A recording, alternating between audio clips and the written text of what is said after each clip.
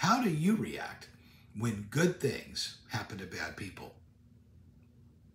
How do you react when good things happen to bad people? Oh, I know how we're supposed to react. How we're supposed to react is to say, yes, God is a God of the second chance and the third chance and the fourth chance.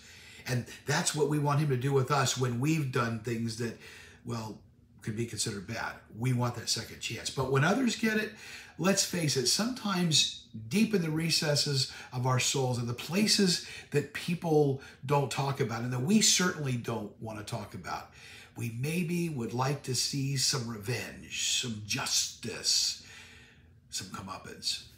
But that's not the way it's supposed to be, and we all know that. So how are we supposed to deal with it when good things happen to, well, whom we consider to be bad people?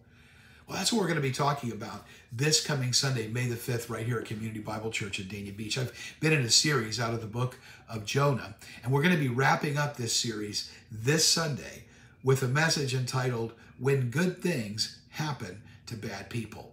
We're going to see how Jonah reacted, and God's response to him in the middle of it all.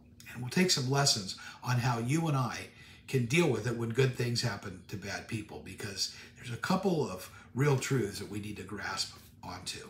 We're ending our series this coming Sunday called The God of the Second Chance with Jonah chapter 4 and a message entitled, When Good Things Happen to Bad People. Remember, we have 2 in-person worship services for you this Sunday, 9:45 a.m. and 11 o'clock a.m. We also will be live streaming our 11 a.m. service, 11 a.m. Eastern Standard Time, and you can watch that on our YouTube channel.